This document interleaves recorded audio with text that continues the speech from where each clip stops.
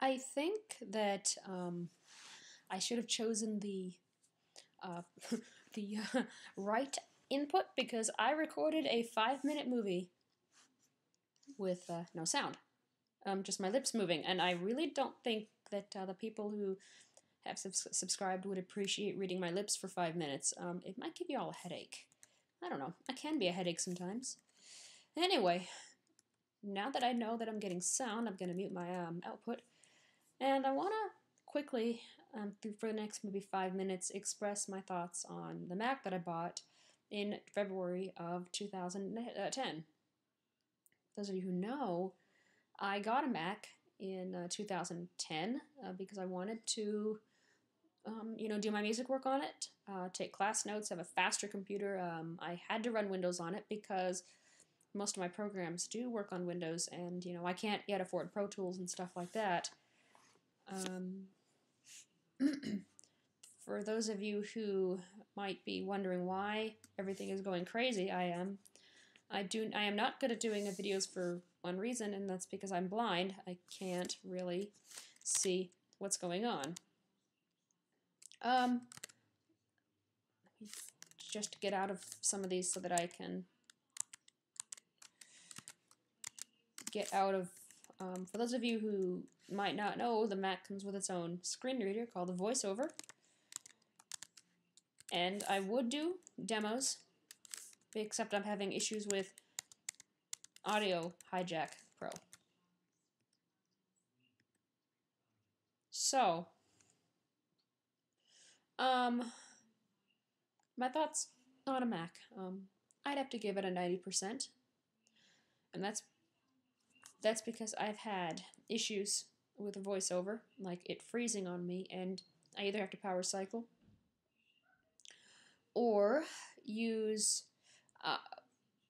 what is that one command? VO plus command plus F8 to start the quick guide, VoiceOver quick start guide rather, and the and then hit escape. If you'll excuse me, I've got major allergies, and unfortunately there is no pause button on the Mac or on the QuickTime thing, so I'm stuck. I'm just getting ready to upload, so sorry about any odd things you might see there on the screen, like a Google page.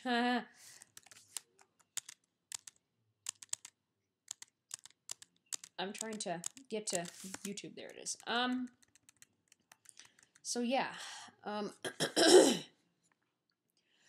And yeah, the backdrop you're seeing is a wall because that's just what's going on, and there's a picture frame off to the right. But anyway, my views on a Mac: 90%.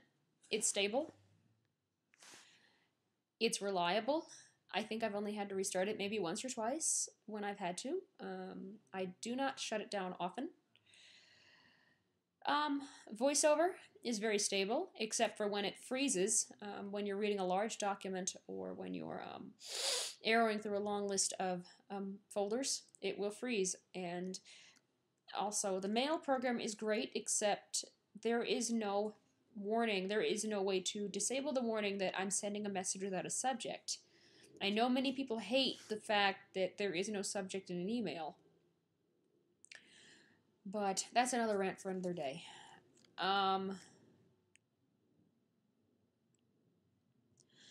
can't really think of anything else to say rather than there will be some more videos up maybe regarding not just Mac, whatever, but my music, and hopefully I can get some demo stuff. And sorry for the movement, if those of you who are seasick by now, sorry about that.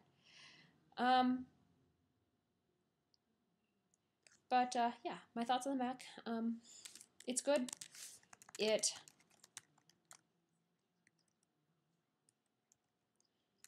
is very stable. Like I said, VoiceOver is very stable, except for when it freezes, and Apple has to get that fixed. I heard that OS 10.2, 10.6.2, I think is what we're running, is riddled with some bugs, and I did not expect perfection when I bought the Mac. As I told someone on Skype, I did not expect perfection at all. Otherwise, I would not be using a computer. I probably wouldn't even be alive if I were expecting perfection. with anything nowadays. It's, everything's riddled with bugs. But that's about it. I'm going to hopefully have sound this time. And I'm probably going to export this to the higher end computer, with a 5 megabit per second and, lower.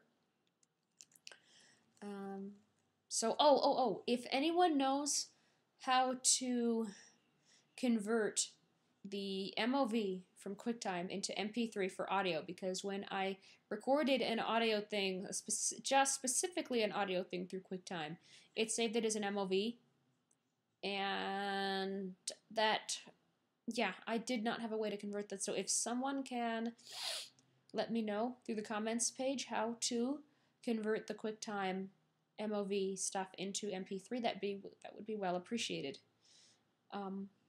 So that's it. That's my comments, my rambling. Hopefully that made some kind of sense.